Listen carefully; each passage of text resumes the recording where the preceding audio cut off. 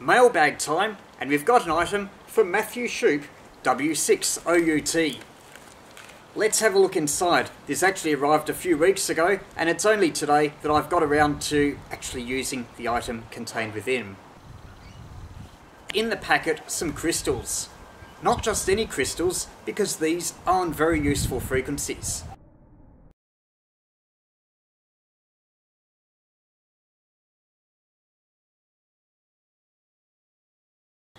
These are the frequencies you get in your pack of 6 crystals. On 7 MHz, 70386 is whisper frequency, 7074 is FT8, and 7078 JS8. On 14 MHz, 14074 is FT8, 14078 is JS8, and 14096 is whisper. As you can see, these are small format crystals, and the frequency is readable on the top of the can.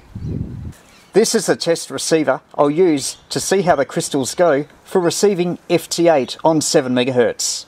It's a very simple direct conversion receiver. There are 2 boards. This is a 2 transistor board that has a crystal oscillator and a buffer stage. This board here is the product detector and a 1 transistor audio amplifier. That provides more than enough gain to go into the computer sound card.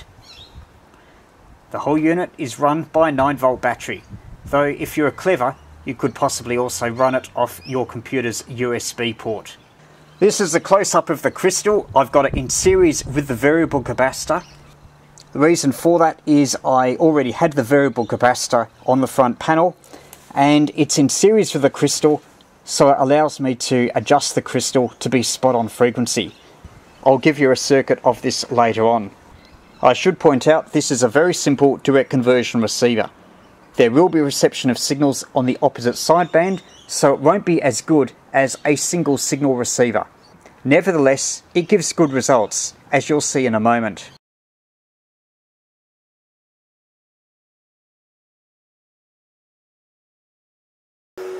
We've got the receiver set up.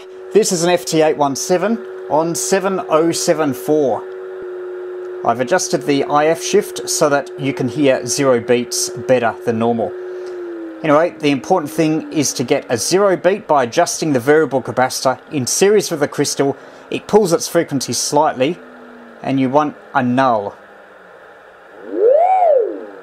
so that you just go above and below, and eventually you reach a spot where you don't hear anything.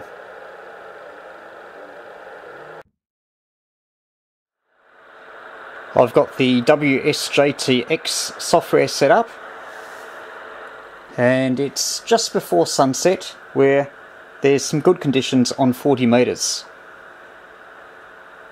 As you can see, a fair number of stations are being received on FT8.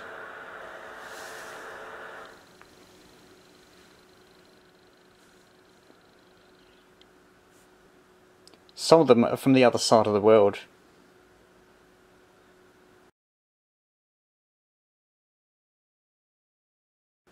So that's FT8. Next thing I'll do is I'll put in another crystal, 70386, and see how the setup goes on whisper.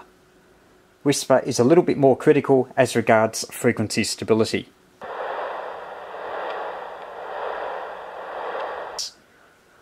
Most of the stations are within VKZL, but there's also some DX like KG5WR.